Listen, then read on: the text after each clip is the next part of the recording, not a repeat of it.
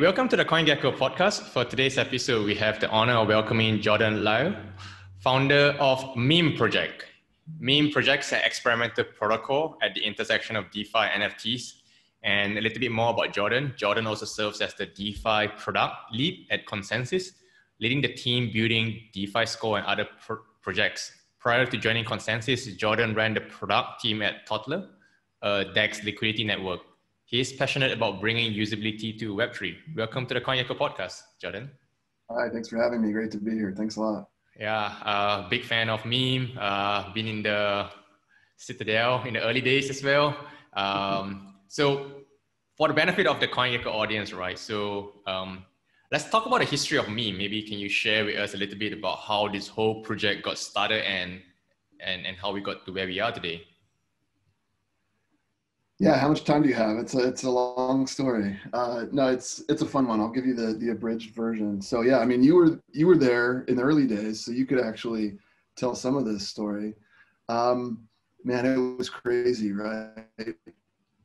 Like, if we go way back, it all started from a tweet. It sounds silly to say, but I had posted a tweet where just kind of poking fun at like some DeFi dev work and DeFi development practices and just like the degen nature of some of this stuff, test and prod. And I just posted a joke on Twitter, and I thought it would kind of, get some likes and retweets, but it turned into something that just kind of spun out of control, took off virally. And I decided to just create a Telegram channel just for people to kind of jump in and have a laugh, right? But people in this community had a different idea, and it was just weird combination of like the right type of people. Someone said, "Hey, what should we do? Should we go build this product? No, let's create a token first." A bunch of people are pouring in. People were sharing the link, and it was like, "Hey, let's create a token. Let's create the meme token." And then it just, in the span of hours, this was like a Friday night. It's the middle of my night, and I'm just like, I kind of birthed this thing, but I'm sitting back watching it happen and watching people come in and wonder what's going on.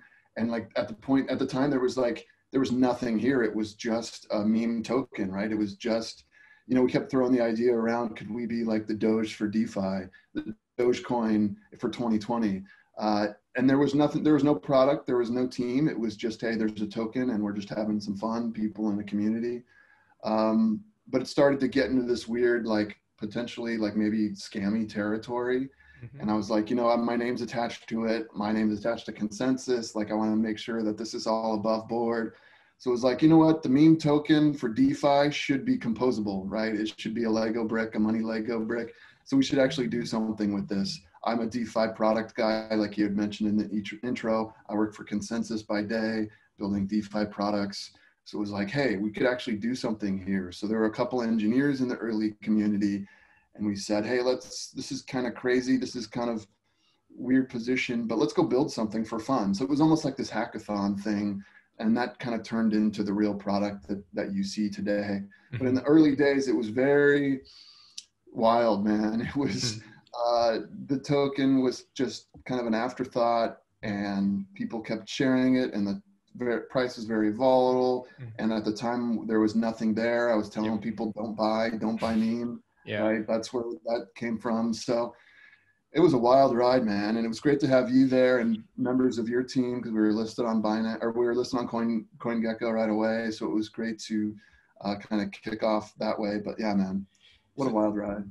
So I'm just curious, right? So you started out with a tweet, right? Where it was kind of tweet say that it's like a point and click website to kind of deploy your DeFi project in one, and then after that you set up a Telegram community, and then a bunch of people come by, and then did you deploy the contract for the token, or some people in the community deployed the contract, and then you guys kind of like, and as you said, one of my questions early on, I actually thought of asking you this, like, how do you know to trust this random group of strangers online? Because like your name's obviously most attached to it, and you're the most visible member of the community. So I mean, if a group of scammers come by and use this thing to kind of make a scam project out of it, you will be the one facing most of the consequences instead of the rest. So how do you, like, at what point you say like, hey, let's kind of, I can trust these guys and let's go ahead and do it? Yeah, no, you're right. There were a few of us, a couple of us that had their real names or their like online identity that they used elsewhere. For the most part, many others were anonymous, um, including a lot of the other core kind of influential or people core to the project. Yeah, I didn't create the tokens; someone else in the community did. I didn't create the Citadel; someone else in the community did. And I wasn't creating the memes in the early days, right? People were just saying, "Oh, I'll go do this, I'll go do that," and yeah, it was a free for all. It was crazy, and there were times where I'm like, if this heads into spammy pump and dump territory, I got to get out. Yep. So it was this situation where I'm like, do I engage or do I hang back? What do I do? Ultimately, like the dumpers had dumped, right? There are some famous people that were part of the original airdrop that dumped right away. Some famous people, meaning in crypto Twitter. And it was still kind of like, well, I'm not going to dump. I should stick through this. It was kind of my thing. I should at least play this out. But then in the back of my mind, like if this goes into a dangerous territory, just be open and honest and be like, I didn't plan for this. I'm going to be, I reached out to the legal team at Consensus, just letting everybody know, make sure we're all on the same page. If something happens out of control and this becomes an issue, like that wasn't my intention. I tried to be open on Twitter. I was telling people, this was satire, just in case that this went in the wrong direction. Because you're right, the community could have taken it, and the wrong people could have driven it in the wrong direction. But after kind of things settled down the next day, this all happened so fast. It was like the next day, what do we do with this thing? It seemed like the bad actors had moved on, right? They maybe sold at the local top, right, for that day. And then things were like, okay, now what? The dust is settled. And then I decided to kind of engage a little bit more and figure out, all right, we've got an interesting thing on our hands. We've got a meme, we've got a community. We got a token. We just don't have a product. And that's kind of when I stepped up and started working with the developers to build something. But yeah, it was just a weird situation where it could have totally gone a different direction. Yeah. Really. I would be worried myself if I was in your situation. I would like, do I continue or do I step back? Because both were equal chances of happening. Yeah. And I guess I suppose like that's how the name of the website came about, right? Like don'tbuymeme.com, because like you tell everybody don't buy this meme token because like there's no value to it. I guess that's how. Did you buy the domain and did you deploy? I remember the early days, it was sort of like a domain and it was a Notion page with some very simple website, text and some images. Like, were you the one behind it or someone else did that? Yeah. So I built that original Notion page, and that was just the quickest way to get content on a website, right? I bought the domain name, pointed it to a Notion page, made it public, put some text and images on there. That was before we had anything. This was the first night, and into the second day. And yeah, it was like, we don't really know what's going on here. The public seems to be really interested. We have a token that's trading. And at that point, it was up to like $1 million, $1.5 million, $2 million in market cap before we even had a product. It was pretty crazy. And I'm like, all right, so I'm just going to build this quick site and put up some information, direct people to the Telegram group, just kind of stoke the fire here. But at the same time, it was like, guys, this is crazy. Like we don't have anything to show. There's no team, there's no product yet. We're not sure what we're going to build. It's probably a bad investment. You probably shouldn't buy it. And then it was like light bulb, don't buy meme. That's a meme in itself, right? Hashtag don't buy meme. And then I quickly went and registered don'tbuymeme.com. And that's kind of been our thing all along. And literally since the second day, where we've been telling people not to buy. And that's just some of the fun that we've had. And it's interesting seeing how that like sarcasm plays in different international audiences, like certain people from certain parts of the country, especially English isn't their first language. They're very confused when they see that. They think we're, they think that they're breaking the rules if they buy, and they really shouldn't buy. And they're really confused on why we're telling them not to buy, because the sense of humor doesn't really translate, I guess.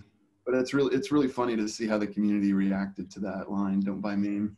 It's funny how when you tell someone not to do something, people have this urge to do it more. So yeah, I guess that works in your favor.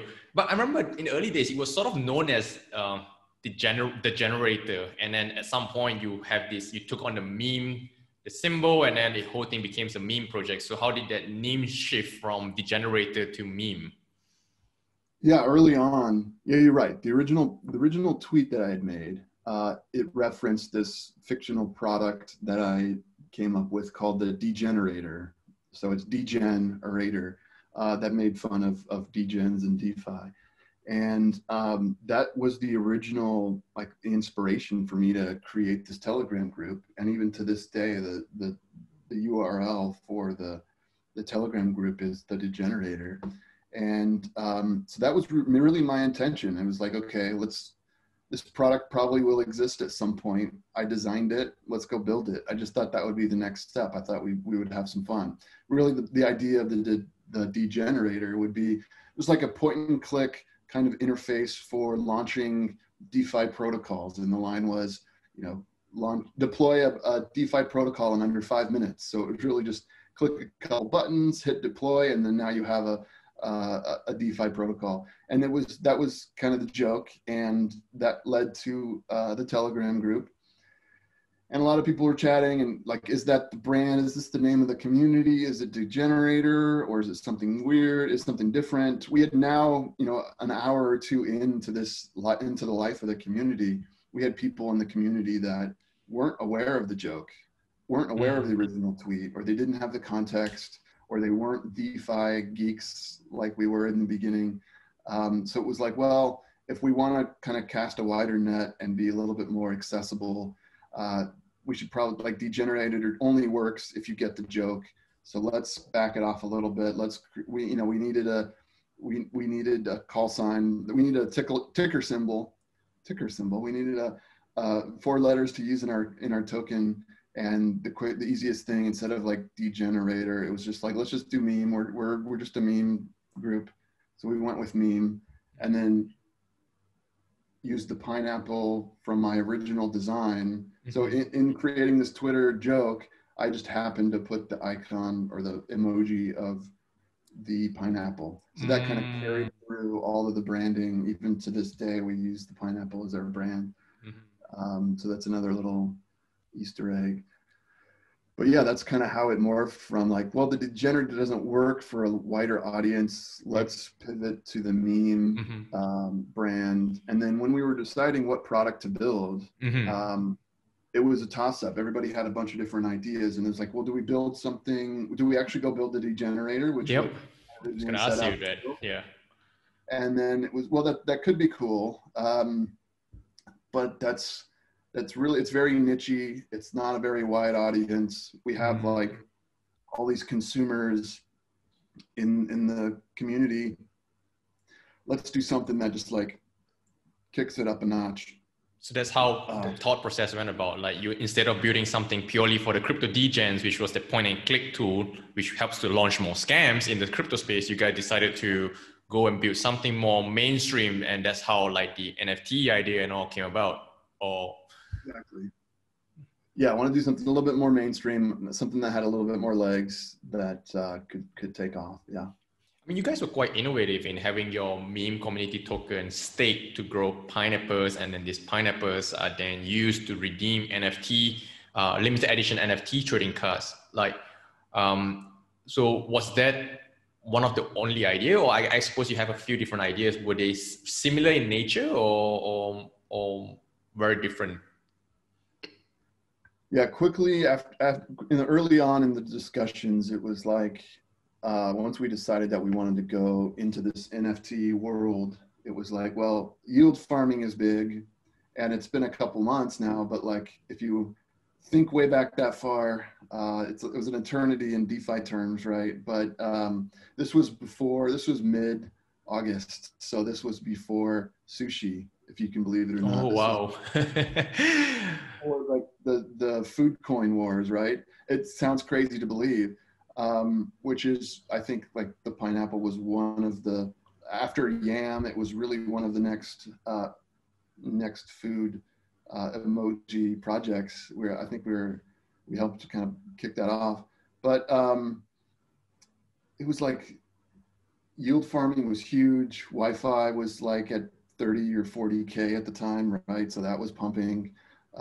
We knew we wanted to do something in yield farming because that's like the degen nature that we wanted to tap into. And NFTs were also pretty hot, right?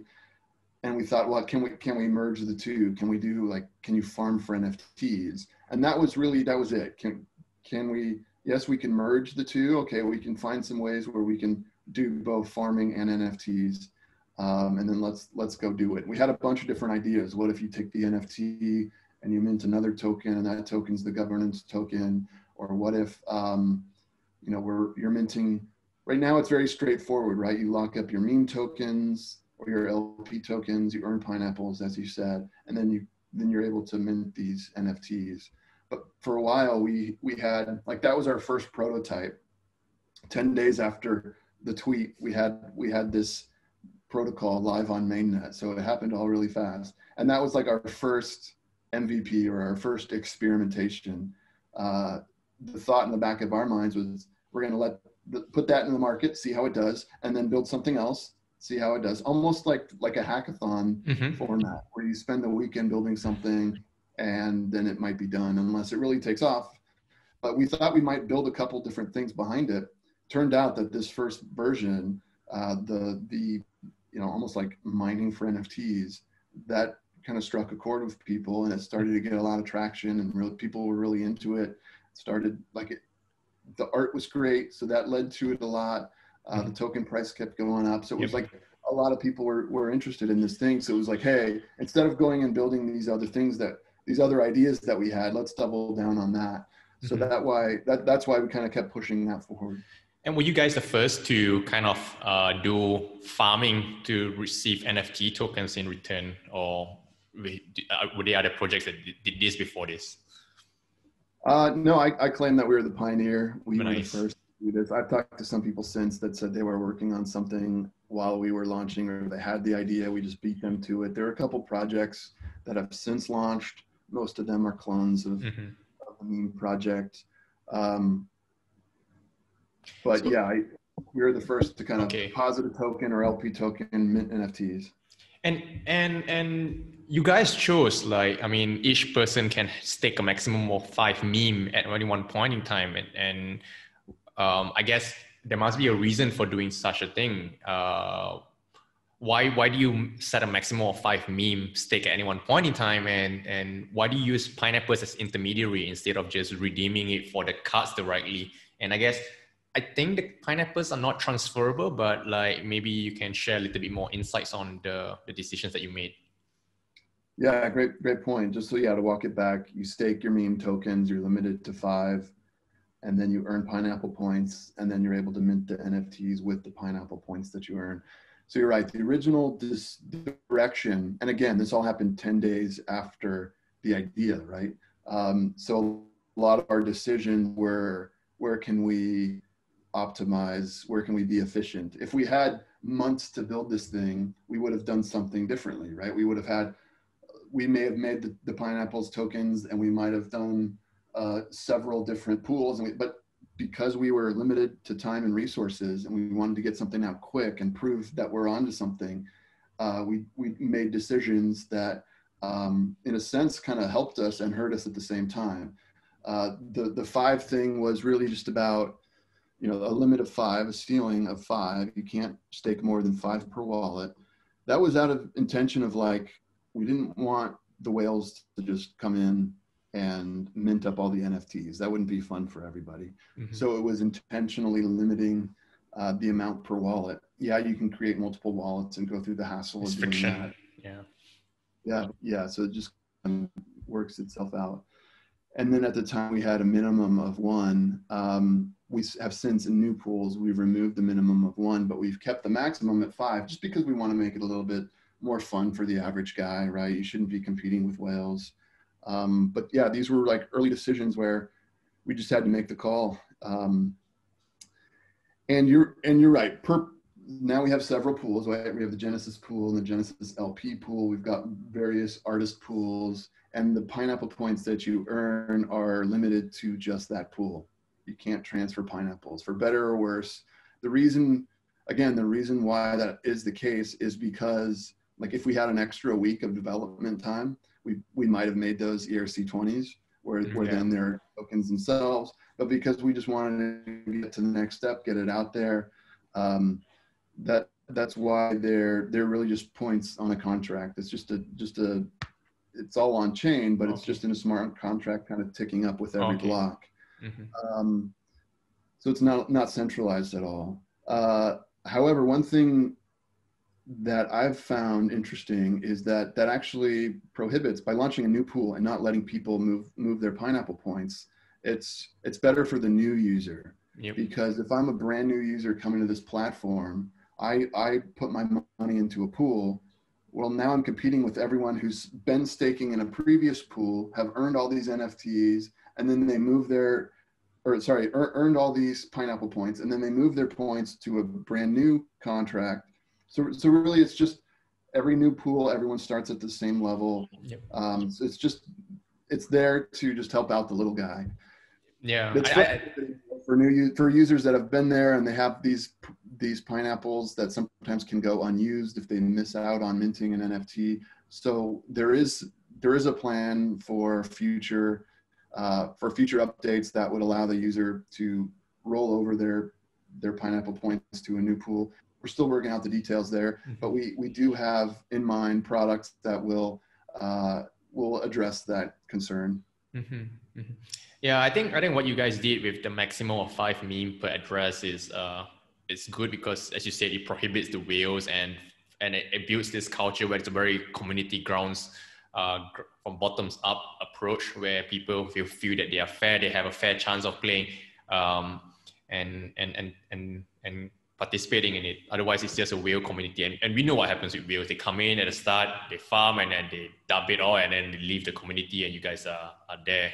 So, I mean, one of my other thoughts as well, and it's something that we haven't seen in DeFi, is that there's a lot of this mercenary farming that's going around, where people come in for a short time, they mine, and then they leave. There's no reward, there's no incentive for staying in the community for a longer period of time. So I'm just wondering if this is something that you guys are thinking as well. Do you, for example, factor in an age factor for rewarding communities who have people who have staked for a longer time in the meme pools, for example? What's your take on that? Yeah, you're right. On one hand, we do want to be very accessible to new users, but we also want to treat our loyal users, those that have been around for a while. We want to treat them well too. So we're doing things like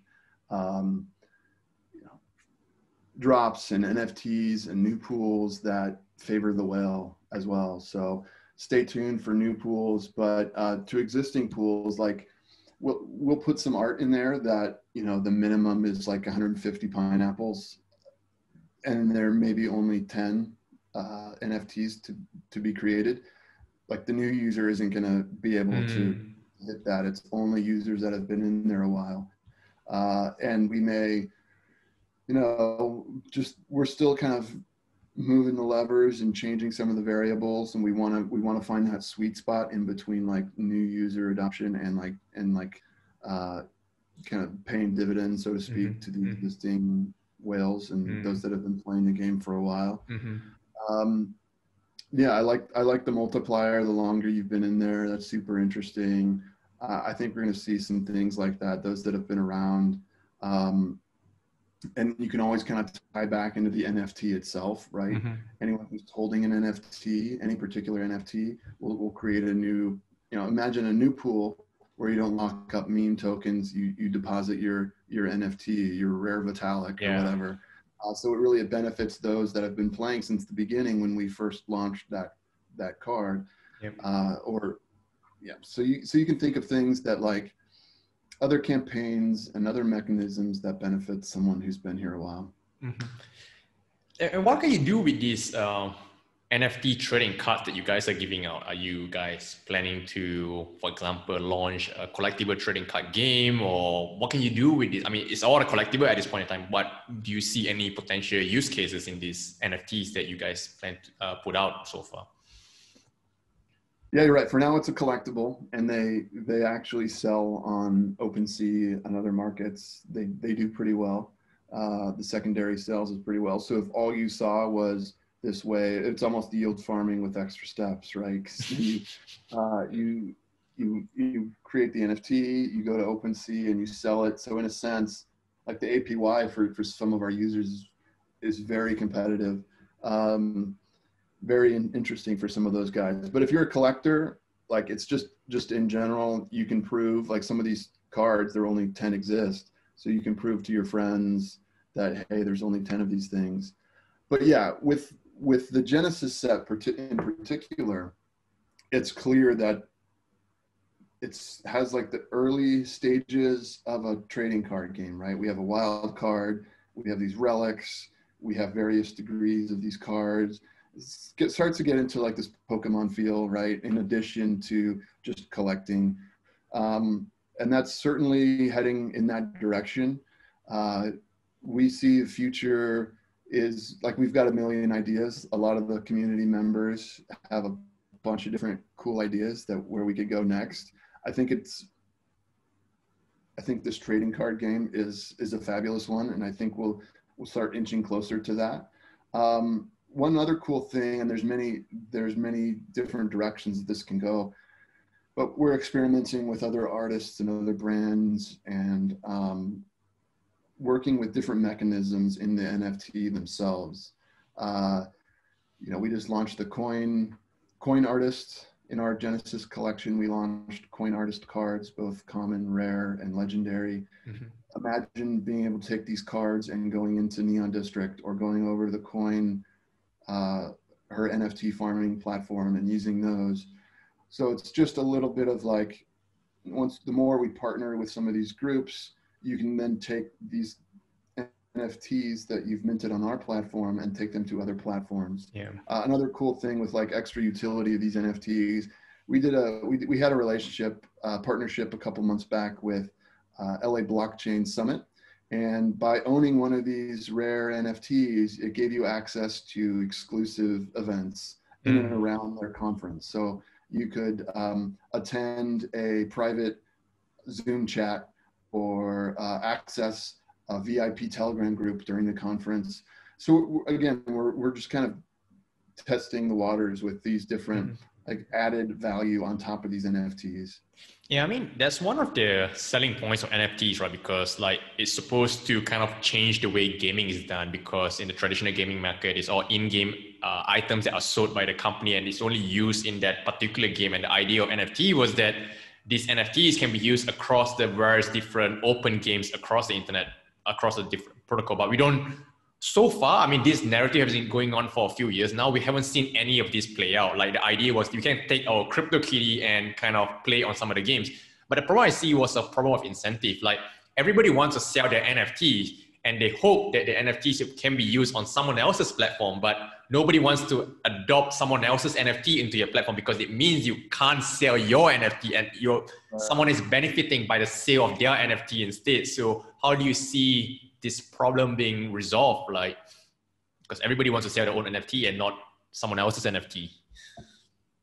Right. Yeah. No, that's a really good point. Because if everyone talks about like a AAA game adopting NFTs, imagine like it gets thrown around a lot. Imagine Fortnite, and you're able to take one of your skins or one of your gliders, and you're able to turn it to an NFT and take it to another game. But why would other games want to import that? And why would, so your point is very valid.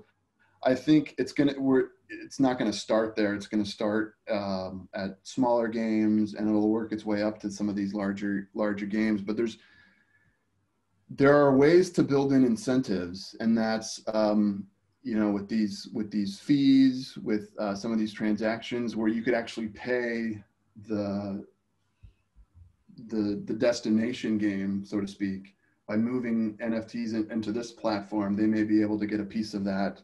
And then you're able to do things in addition to just like buying and selling and trading, but you could start loaning out NFT assets. I can loan out my skin on some of these games. I really think we're starting to scratch the surface, and it requires like rebuilding like this game item economy.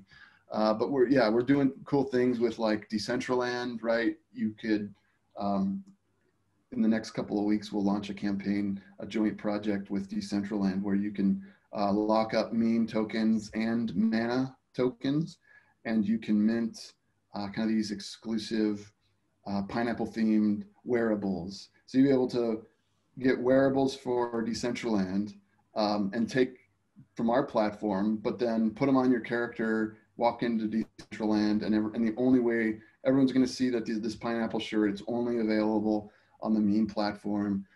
So there's, and that's for fun, and it's cross branding, right? On the meme community, we're branding, we're kind of promoting and marketing the Decentraland community, and by people having pineapple shirts walking around the Decentraland community, they're promoting our brand. So it's kind of this cross partnership thing here, and we're really early on in like, how do we solve some of these problems and incentivize the whole, both parties?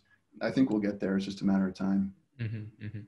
How do you see the intersection of NFT and DeFi moving forward in the coming few months?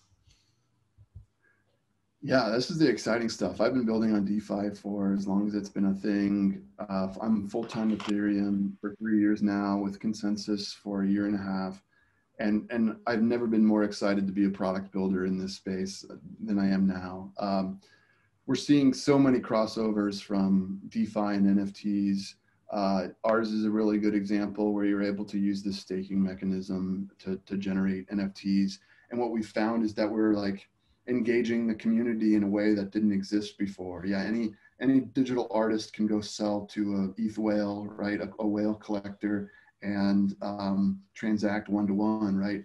But we've built something where tapping into these DeFi primitives, we're able to generate interest and buzz and almost build a community from scratch for each of these artists.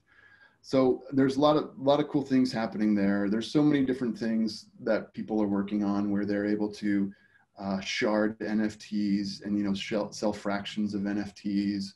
You're able to lock up your NFT as collateral for a loan. That's really exciting. All of these things, it like creates more liquidity, and we're even our project is, I think, benefiting the entire community as we're doing things to experiment at this intersection. And the more activity, the more liquidity, the more you can price some of these assets, right? Where you're able to do things like take loans, where otherwise, we don't know what these things are priced for. This CryptoKitty sold a couple years ago for 1 ETH. How much is it going to go for now? Mm-hmm. We're able to like just create this data layer now too, which is really exciting. So yeah, everyone talks about like how DeFi can like change the world of NFTs, and that's really cool. And I think that's like NFTs are going to help bridge the gap and bring on millions of users to DeFi. But as like someone who comes with the background of like product development within DeFi, I'm also thinking like, what can we take from the NFT side and bring that back over into DeFi? Mm-hmm. So some cool things that we're seeing is like, you're able to wrap smart contract insurance, you're able to take Nexus Mutual insurance cover, and you're able to wrap that in an NFT. And now it's easily tradable. There's a lot of things like that where they're almost like making it easier, just improving the UX of DeFi and being able to transact in some of these financial tools mm-hmm. with the ease of just sending an NFT around. So I think it's going to be, and again, I say this all the time, we're just scratching the surface, and it's really early, but I do think that NFTs are really just going to help bring DeFi to millions of users in the next couple of years. Mm-hmm, mm-hmm. Yeah, but also I think that there is some issue with sending NFTs around. I mean, it's not the simplest item to send around in the wallets that you have. Like I remember the other day when I had a wallet with the private keys, and I was trying to send one of my CryptoKitties around to another wallet. Like that was one of the hardest thing for me to do, because I couldn't use I had to import it into MetaMask. I don't know, it's a long, it wasn't the simplest thing. Like most wallets don't have native NFT support on their wallets. I mean, ERC20s are easily supported, but like NFTs are not the easiest thing to send around for some edge cases. But I also start seeing that there are interesting developments around, such as lately this year, I mean, people started doing wrap CryptoKitties, wrap Genesis CryptoKitties, wrap Virgin CryptoKitties, which was very interesting to me. And I think that I think as we move along, as the NFT space mature, we start seeing more of these wrap NFTs coming out, and I think it's not hard to imagine that all these NFTs that have been generated from the meme project can be wrapped into a ERC20, and then people can sort of have more liquidity for these NFTs instead of trying to sell them one a piece on OpenSea. So yeah, just my thoughts. Yeah, I agree, especially with these NFTs where there's like a lot of supply out there. If you look at some of our relic cards, we're in thousands of supply. And yeah, you can imagine a situation where you can turn these into ERC20s, easily go to Uniswap and now create a market for it. Or even some of the more rare cards where there's 10 or 100, like we discussed, you can cut those into shards and then you're able to transact there. So there's some extra liquidity. You know, I know groups are working on NFT exchanges. Groups are working on almost like a Uniswap for NFTs. Like, it's really exciting. Just in the next couple of months, we'll be able to almost bring a lot more utility and liquidity to these NFTs. Mm-hmm. And how many of you guys are working on the projects in Meme these days? So you are a developer. I believe you are obviously putting out a lot of code, and I guess there's a few other guys writing code for all these projects on Meme right now. Yeah, I'm kind of leading the charge here as I guess the quarterback of this project. I'm as a product manager by trade. You know, I'm responsible for kind of the overall success of the project. We have a couple engineers that are part of the team. Right now, it's still very community driven, community focused. There's no real entity behind this thing. We're in the early stages of kind of creating some structure around this and spinning up an entity to handle some of these decisions, to hire a team. So we're in the early stages of putting a team together, potentially seeking some funding for that. Long term would be creating a DAO, giving it back to the community, kind of putting protocol decisions back in the hand of the community. So we're right smack in the middle of like figuring out the next step of how to take a big step forward with these with the future of Meme. Okay. So I guess last question, right, before we close off, if someone's interested to follow and learn more about Meme, where can they do so? What's the best place to do so? Go to don'tbuymeme.com. Check us out on Twitter at don'tbuymeme. Just whatever you do, don't buy it. Follow me on Twitter at Jordan Lyall, Lyall. You could always just search for meme, hashtag don't buy meme, hashtag or $meme on Twitter. That's pretty popular too. Yeah. Cool, man. It's been great talking to you about Meme Project. I learned a lot. Interesting hearing the story in the early days and some of your plans moving forward in the future. Yes, thanks for having me. That was a lot of fun. Great to walk back through some of those memories. That was fun. All right, cool. Thank you.